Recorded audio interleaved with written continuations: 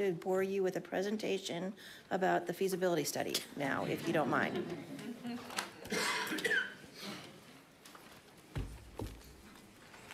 I'd like to thank Ms. Kamen for what must have been a lifetime of hours spent on this, and just to preface Not just me, my staff too, and the staff and Mr. Gist, and to preface the beginning of this presentation with, for those of you who don't realize that this is a study that is done every year.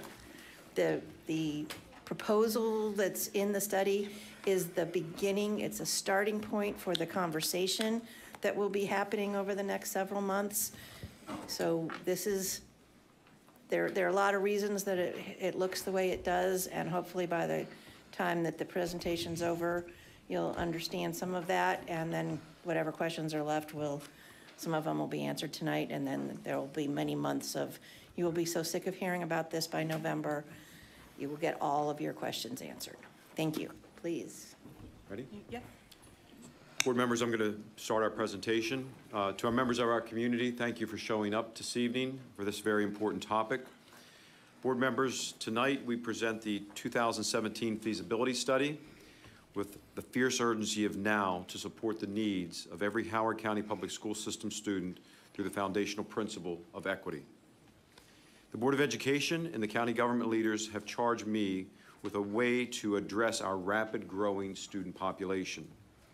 Tonight, our plan represents a comprehensive way, and I state again, a comprehensive way to address the concerns of our school community, to ensure equity across the system, and to fulfill our fiduciary duties to our citizens and county government. As an individual who is relatively new to our school system, I have been greatly concerned about the incredible amount of growth which has occurred that has put great stress on our schools. The study that we're presenting tonight follows guidelines of Policy 6010, school attendance areas, which the current board updated and approved this year, and represents a change in approach from our redistricting plans in the past. As many individuals know, Howard County is the fastest growing county in Maryland. Currently, we have 56,000 students in our school system. Multiple schools at all three levels fall outside the target utilization levels of between 90 and 110% of building capacity. Projected enrollment in the next 5 years will place us well over 60,000 students. The study tonight that we're presenting addresses and proposes solutions to the issue of overcrowded schools in the eastern portions of the county and undercapacity schools in western Howard County. It forms the foundation for planning of the fiscal year 2019 capital budget. The challenging goal of a great school system is to equitably serve the needs of each student. When we balance our school capacities, we can achieve equity of educational delivery. The study recommendations take a closer look at that goal. Redistricting, as all of us know, is a difficult process for all concerned. We understand that it is a very emotional issue for our families. I want to assure you that we have taken every consideration in developing this study with the goal of creating an equitable education program that serves the needs of all students. But keep in mind that if this plan were implemented as presented tonight with full fidelity, all of our schools would be in the target utilization range per board policy of 90 and 110%. In essence, I'm presenting a solution, a comprehensive solution to achieve the board's goals to the 90 and 110% capacity. We welcome the input of parents, staff, students, and community members, and we will actively listen to and consider your suggestions. Tonight is a starting point for the dialogue of which we've had much input to during my short 7 weeks here. Everywhere I've been, there has been conversation about the overcrowding in our schools. Our presentation tonight is to start the process, and there's many opportunities for input which will end in terms of the timeline, which we will go over in detail on November 16th. So this is the beginning of a journey with many months of input, taken extremely serious, acknowledging the concerns of our community, but the overcrowding in our schools is well beyond what I ever anticipated where we would be at this moment in time. We must provide a comprehensive solution, and tonight, once again, begins that dialogue. Ms. Kamen? Thank you. Good evening, everyone. My name is Renee Kamen. I'm the manager of school planning. This evening, I, on behalf of the Office of School Planning and Capital Operations and Planning, will be presenting the 2017 feasibility study. This study, as Dr. Martorano just explained, is larger than in years past and contains recommendations for comprehensive school boundary adjustments. Before I begin, I want to take a second to thank all those who are involved in this study, including my supervisors, Ms. Brown-Dennis and Mr. Gist, as well as my staff, Jennifer Bubanko and Tim Rogers, and several interns who probably thought they were just going to get us coffee this summer, but we've put them, started them running. It was only a year ago or thereabouts I was sitting in front of the board with my predecessor as the newest member of the operations staff presenting the policy charter to the board members. Tonight I'm here to present the 2017 recommendations. The feasibility study gives the board the first look at enrollment projections. This report is also used to highlight capital improvement or CIP options and to gain direction on school boundary adjustment plans. Finally, we use this report to provide annually the overall multi-year strategy that staff is considering. My office, the superintendent, and the Board of Education are guided by the purpose, standard, and responsibilities outlined and described in Policy 6010. Every year, regardless of recommended school boundary adjustments, this process will occur. Policy 6010 designed the feasibility study to relate to the capital budget and the school boundary adjustments. This chart up on the screen graphically shows the annual steps the capital budget on the left, which is blue, happens. The school boundary adjustments is on the right and happens less frequently. Our office, the school planning office, begins every winter with enrollment projections leading to this document. If the feasibility study recommends redistricting for the current year, like this year, the process on the right is initiated. A school boundary adjustment may help us with capital planning needs, so the process feeds back then into the capital budget. The annual enrollment projection is really the foundation for the planning and the feasibility study and the capital budget and occupies the majority of the winter in my office. We collect data from Howard County Public School System. Yes, we collect it from ourselves. The capital budget, state and local agencies, and use our GIS, which is Geographic Information Systems, to map the data and ensure we gain school-level insights about trends. The data is used to project September 30th enrollment, which is sent to the Maryland Department of Education. We use in our office a method called historic cohort survival, which looks at past student population patterns within the county to construct survival ratios and projecting a particular grade's migration through the school system. You can see it in the graph on the screen. The yellow shows a cohort of students moving through the system. In 1 year, they are kindergartners, and the second year, they're first graders. This particular cohort is exhibiting a growing trend. As you can see, as you progress through their years in the school system, it's growing. We apply those histories to make our projections of what will happen next. In addition to calculation and application of cohort survival ratios, we also use data points in order to project student population, including live births, apartment turnover, new construction, regional program enrollment, and resale of housing. All of these factors are put into our enrollment that you see every year through the feasibility study. In February of 2017, and every February thereabouts, we do what's called a projection accuracy report. Last year, for the September 30th enrollments for 2016, our countywide average, we were 99.4% accurate. So in other words, we're about 350-ish students off over countywide. As we get down to doing school by school enrollment projections, we were 81% of our schools were 95% accurate or better. That means we had a 5% error rate, which is on target for most municipalities across the state of Maryland.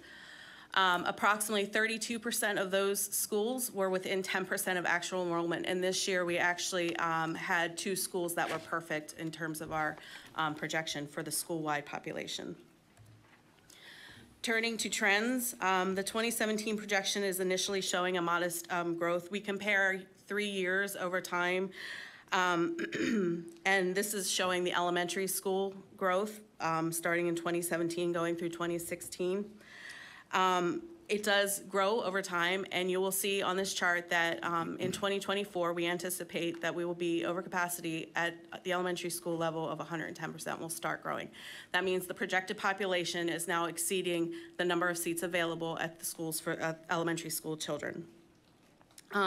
We anticipate this growth to be about 4,000 elementary school age kids by 2026.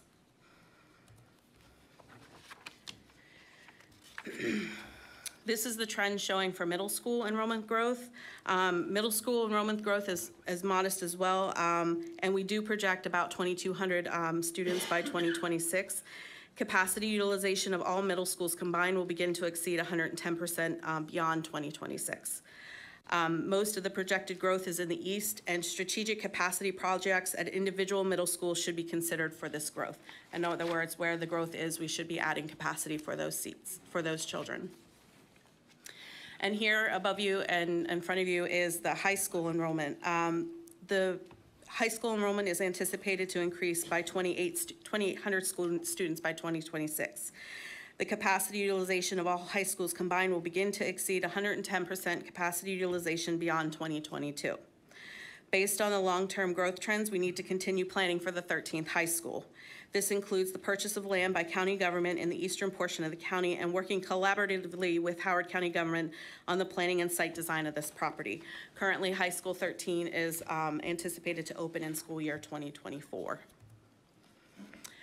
This chart that you see in front of you is our projected growth from 2016. Our actual growth is on the right for K through 12. One thing that has to be noted is our office does K through 12 enrollment projections. And so the actual enrollment you see here is 54,000. That's for K through 12. We anticipate an additional 900 students for September 30th of 2017, and by 5 years, about 7,100 additional students to the system. So the figure on the screen here represents the planning needs for fiscal year 2019. The feasibility study lays the basis for our capital improvement program, and this is what it would look like. The document actually is, this figure is 3.11 on page 15 of the feasibility study and shows how the long-range plan evolves over time. The arrows in the chart show changes from recently approved capital budgets. So for this instance, you see a dot and an arrow for Ellicott Mills Middle School, and it's going from 2024 to 2021.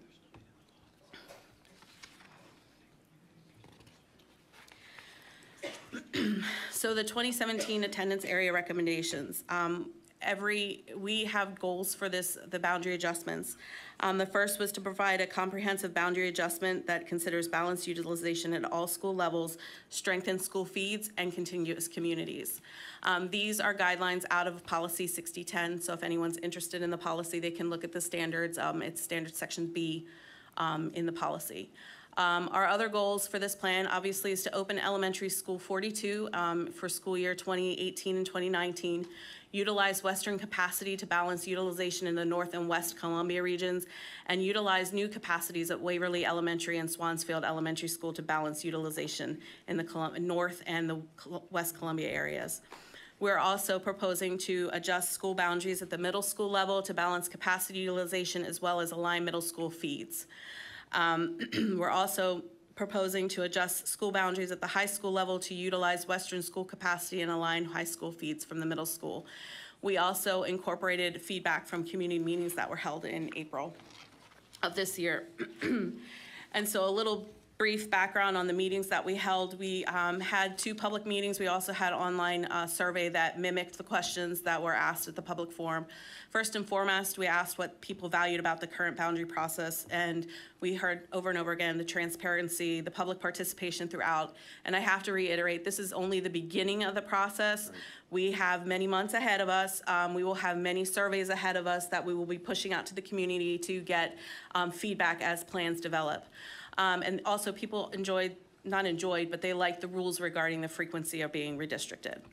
We also asked what concerns, and the concerns are actually in the flame to the left, and these are the most words that we kept hearing over and over again.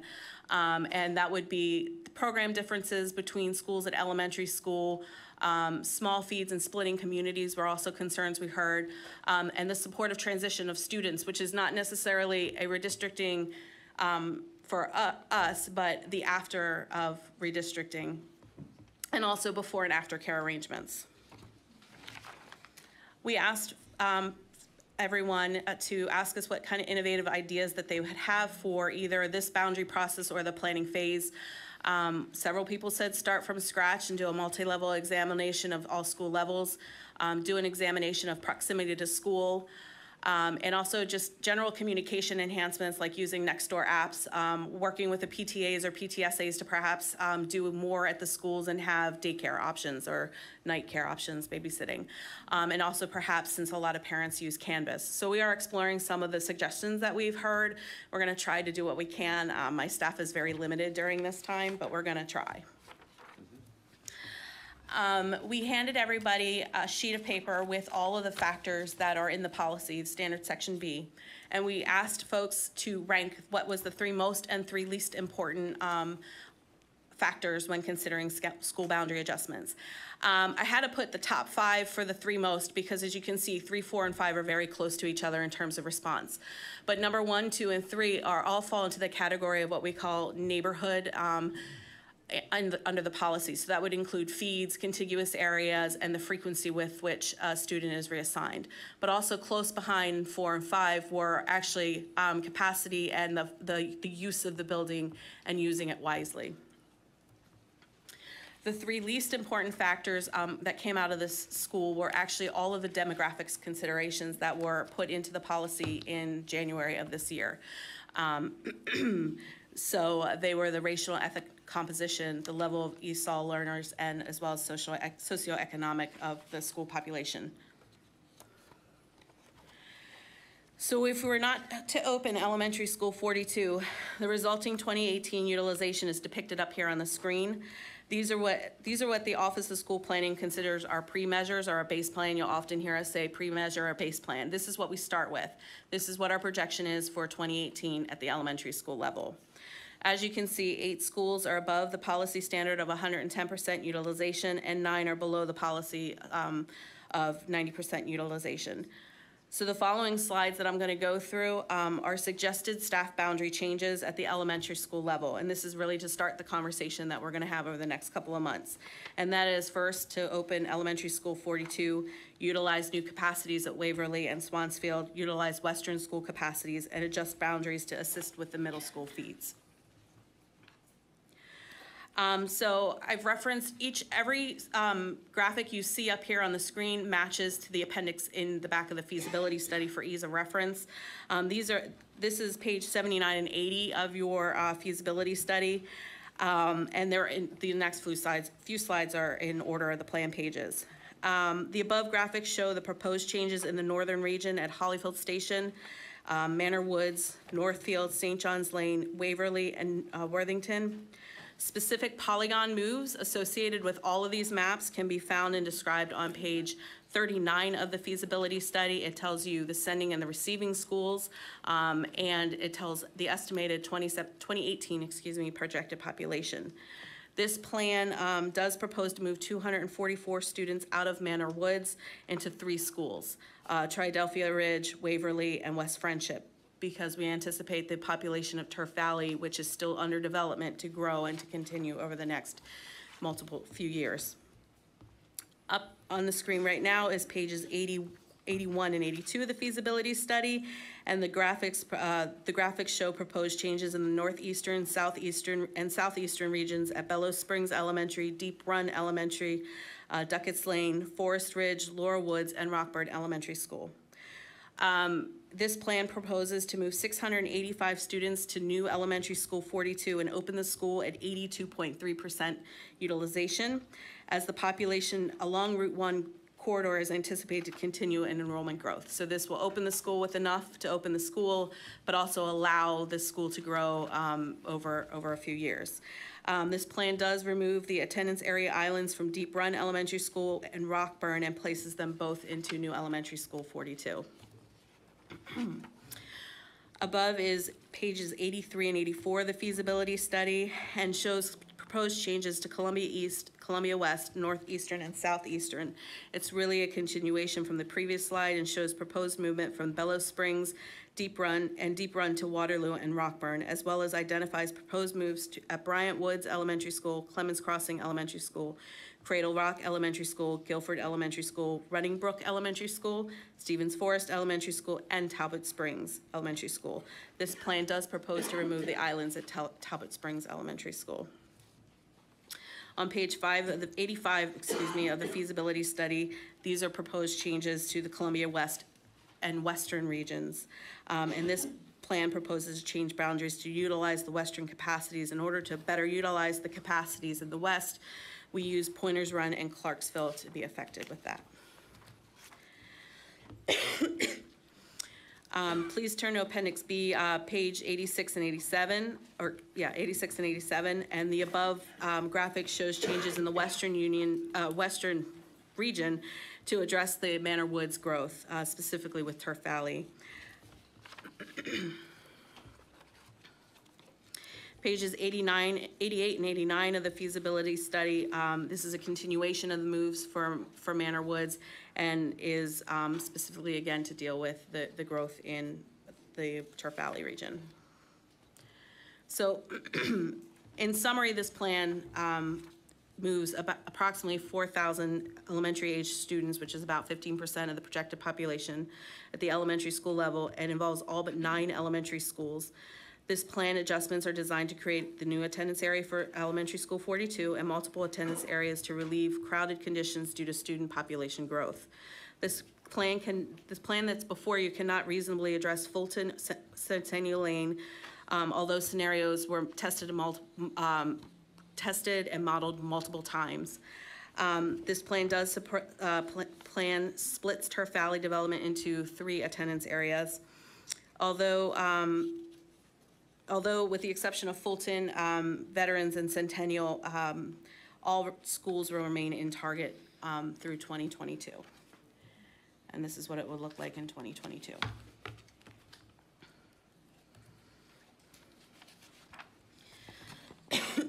Typically with an elementary school redistricting, we do actually look to the next level to see if any of the boundary changes that we have will mess up any type of feeds that would occur from creating the new attendance area. This plan does recommend boundary changes at the middle school level at a more comprehensive level that has been shown in previous feasibility studies, and considers some relief to Dunlogan, Ellicott Mills, Harper's Choice, Limekiln, and Thomas Viaduct Middle School. And unlike the high school and the elementary school levels, there actually is no Western capacity at the middle school to absorb any type of enrollment growth. But minor adjustments through this plan prioritizes aligning feeds and balancing capacity utilization. The next few slides go through the changes suggested by staff and are in the feasibility study. These slides up here are pages 90 and 91 of the feasibility study and show changes in the northern, northeastern, and western regions. Boundary adjustments here align feeds at the elementary school level. Specific polygon moves are described on page 40 of the feasibility study with the from school, the receiving school, and the projected amount of population that will be moved for these alignments. Schools affected with these moves include Bonnie Branch, Burley Manor, Dunlogan, Ellicott Mills, Lake Elkhorn, Mayfair Woods, Mount View, Oakland Mills, Patapsco Middle School, and Thomas Viaduct Middle School. On pages 92 and 93 of the feasibility, the graphic shows changes to the northeastern and southeastern and Columbia East and West regions. The purpose of these boundary changes reflect changes in enrollment growth, feeds, and balance capacity utilization. These maps are also a continuation of 90 and 91, and the schools that are shown up here are Ellicott Mills Middle School, Bonnie Branch Middle School, Dunlogan, Harper's Choice, Lake Elkhorn, Mayfield Woods, Murray Hill, Oakland Mills, Patuxent, Wild Lake, and Thomas Viaduct. As stated earlier, this plan proposes some relief to Dunlogan and Ellicott Mills. However, without the additions that are outlined in the capital improvement section of the feasibility study, they will remain at 115% utilization. So without additions, those schools, even with redistricting, would remain at 115%. And how we do our modeling is we put in the capital projects in the years that we anticipate them at. So if those don't happen, then the utilization will be at 115%. On pages 94 and 95 of the feasibility study, this graphic shows proposed changes to Columbia East and Western regions, and boundary adjustments here align feeds at the elementary school level and includes Bonnie Branch, Clarksville, Dunlogan, Ellicott Mills, Elkridge Landing, Valley Quarter, Harper's Choice, Lake Elkhorn, Limekiln, Mayfield Woods, Oakland Mills, and Wild Lake Middle School. On page 96 and 97 of the feasibility study, the above graphic shows proposed changes to the Western region. Boundary adjustments here align feeds at the elementary school level and include Glenwood Middle School, Folly Quarter, and Mountview Middle Schools. In summary, the plan proposed in the feasibility study moves approximately 1,076 middle school students, about 8% of the projected population for 2018, and involves all but one middle school, which is Hammond Middle School. The middle school plan adjustments are designed to prioritize two factors: aligning feeds and balancing school capacity. Unlike, as I said earlier, unlike the elementary school and high school, no capacity exists in the West. These adjustments allow schools to grow. However, it is important to note that this plan includes capital improvements to Dunlogan and Ellicott Mills. And this is what it would look in 2022.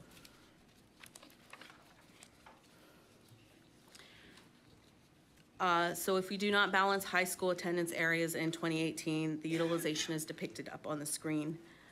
Four high schools, are above the policy standard and 110% utilization, and 4 are below the standard. Essentially, in short, there's a 1,000-seat need in the East and a 1,000-seat surplus in the West.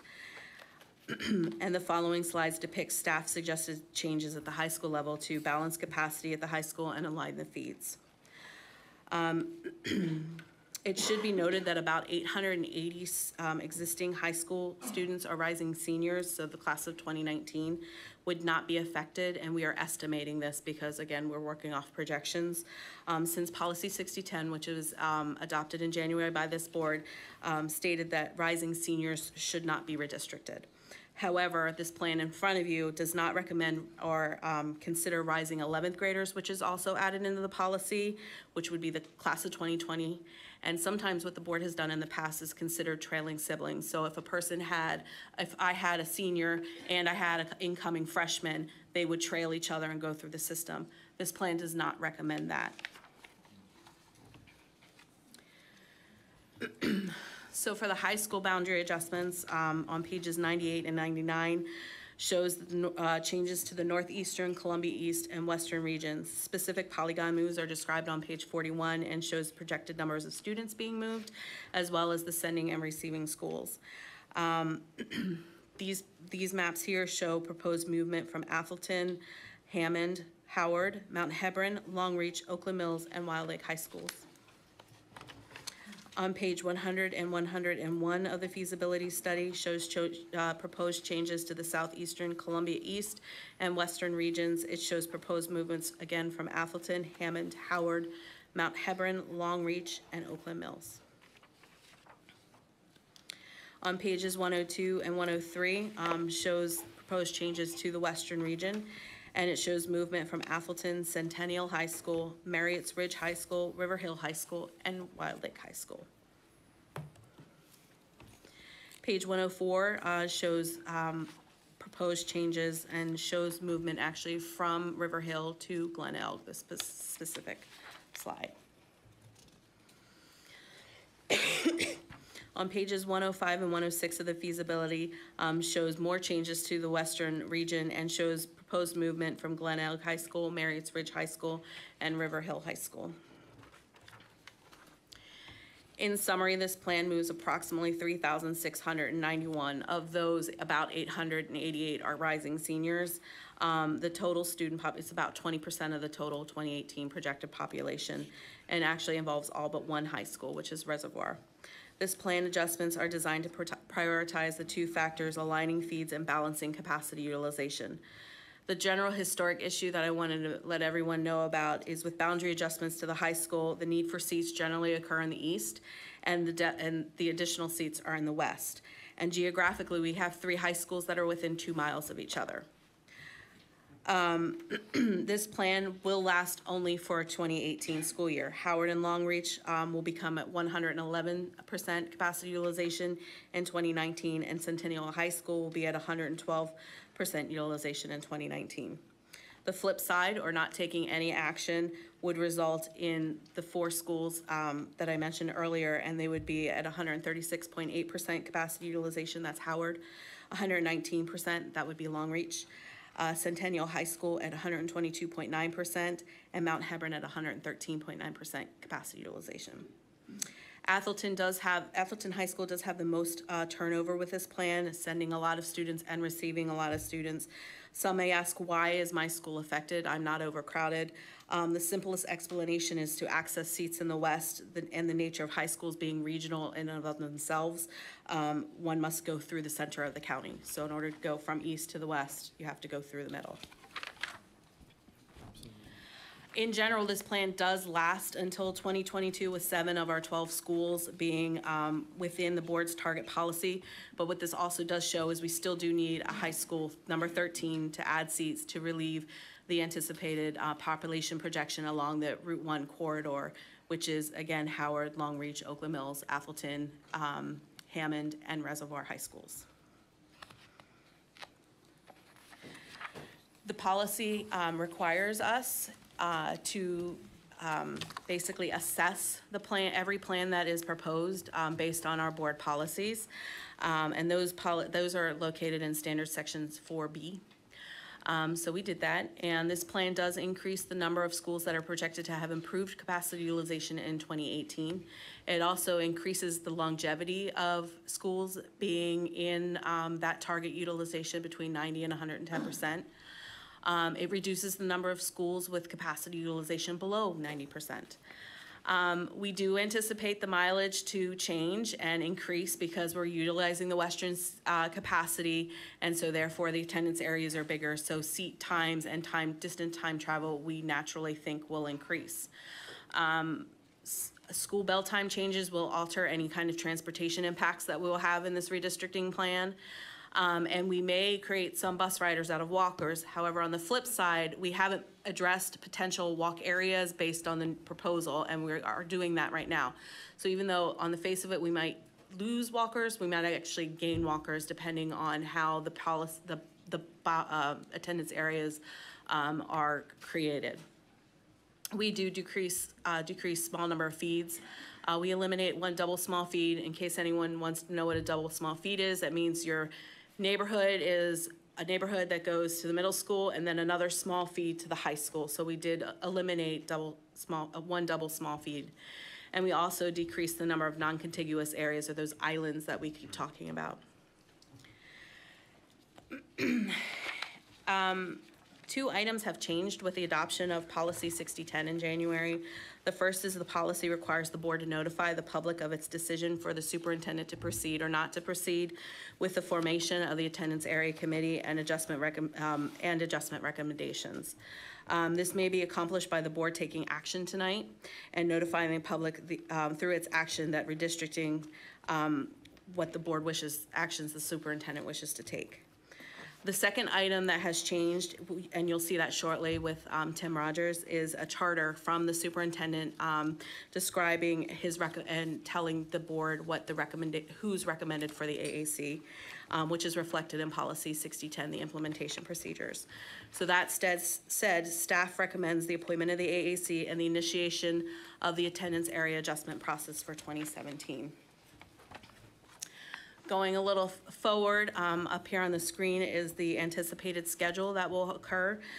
Again, we are at the beginning, and my office cannot stress that as much. We've been receiving a multitude of phone calls, and we promise to get to every single one of you.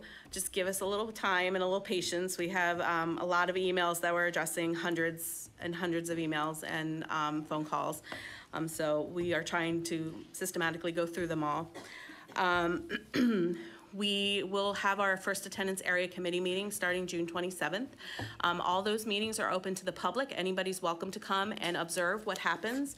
The first night we will train them and show them what their role is, which is identified in the policy through this process.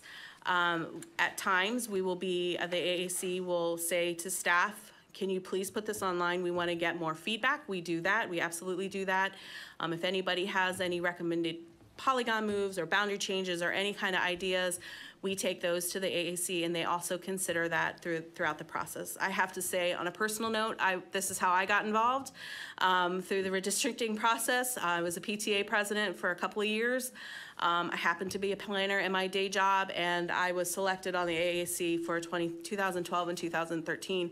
And it is an amazing process. You are heard as a citizen through the AAC. They make every attempt to listen to concerns of parents and everybody through Howard County. And they will make a recommendation, and we will present through regional meetings in September the feasibility study recommendations along with the AAC to get more community impact, more community feedback. And all of that will be presented to the superintendent, and he will make his proposed presentation to the board in October. We'll have two public hearings in October, one in October, one in November, and multiple board work sessions. And then action is scheduled right before Thanksgiving. And then once that happens, our office turns into finding out, helping with the transition with school administration. Up on the screen is my office's contact information. Our website is going to constantly be updating, so something might not be here today, it'll be there tomorrow. We actually do have, and I'm going to take the liberty to show that we finally got our survey online today. So here is what the survey looks like, and I hope it opens because, you know, wireless sometimes doesn't work. But you can actually go in right now on our website, and this is what it looks like, and you can actually provide feedback now for what the feasibility study. So as plans evolve through the AAC, this survey will be online. You can type in the plan you're talking about. You can tell us what you like. You can tell us what you don't like. You can tell us any kind of suggestions that you have, and we'll feed that through the AAC. So with that, I will leave it to the board. Mr. Gist, you look like you have something to say? No? No. I took all the words. Quick question. Yes. The polygon search feature of your... Okay, so that crashed. Yes. We have successfully fixed it. So you can find out your polygon number through our school and bus locator. We apologize. We've been having some technological fails in our office these last couple of days, and we're really apologetic, but we got it fixed as soon as we could. So if you don't know your polygon number and want to know what your polygon is number, you just hop onto the school and bus locator, which is on the main page of school planning. You can type in your address and you can find out your polygon number. If you still have problems, just call our office. We can help you with it. And if you have you done any changes to the polygons in the last year or two? We've done a couple of minor.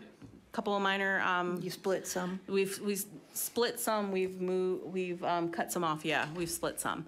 So that also is up on board docs. So if you want a rather large scale map of the polygons, you can get that on board docs. That also is posted on our website, hcpss.org, school-planning. Okay, great. And Dr. Altwerger. Thank you. You're welcome. Turn. Microphone. Microphone. Can you just please explain how you decide what streets and neighborhoods are in a given polygon? So that was actually an internal, about maybe 4 planning managers ago. we had to come up with a geography, otherwise you're doing it by hand. So the geography of a polygon is determined, it's all physical boundaries, so street, a property line. We try to not make a polygon big enough that we don't project more than 100 elementary school students to it. So if we see a new development come online, or a phased development, for example, Oxford Square is a good example, that was one polygon at one time and it became 4 polygons based on the proposed development and our projected population. So that's how polygons are created. Polygons are a typical geography whenever talking about any type of redistricting of any sort. Voting precincts is another type of geography that makes up council districts. So it's a universal standard type of geography. Ours is obviously different than a census block. That's another type of polygon or a voting precinct. If you all look at the polygon maps and you know, zoom in, they are logical as far as the road patterns. You know, Yes. a polygon will generally be a street and possibly whatever streets feed onto it. They're not, you know, really just sort of random. Yeah, they do they're follow logic. physical features on the land. We don't just draw a line through.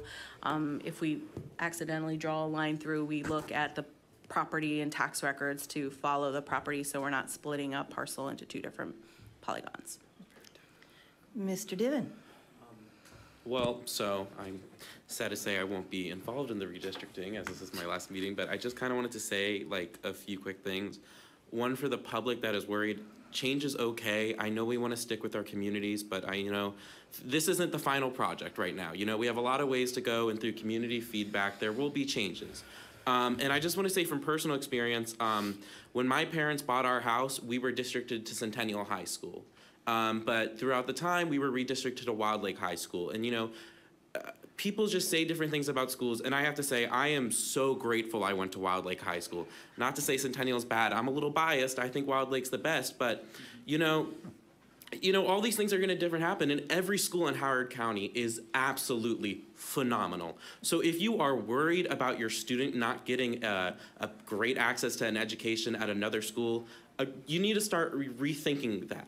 You know, every school is really great, and they're all going to have amazing opportunities to what they can for their education. So please reevaluate sometimes what you are thinking. Is the sole issue really the education?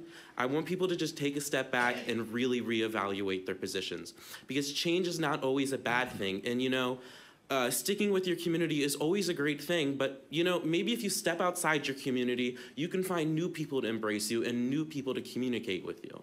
I just think we really just need to really think where we're thinking from. Sorry if that got repetitive, but. Well, Thank you very much. I've mentioned to our group, the 2 things that are very clear is one is everyone likes their own school or loves their own school, and they just don't want to be jerked around. And we're going to do everything we can to make sure that everybody feels heard and that what we end up with in November is logical and supportable and includes all of what's going on in the county, including, you know, the 13th high school that will be coming, and the changes in the start times that will be coming, and the all of the things that everyone has been emailing us about.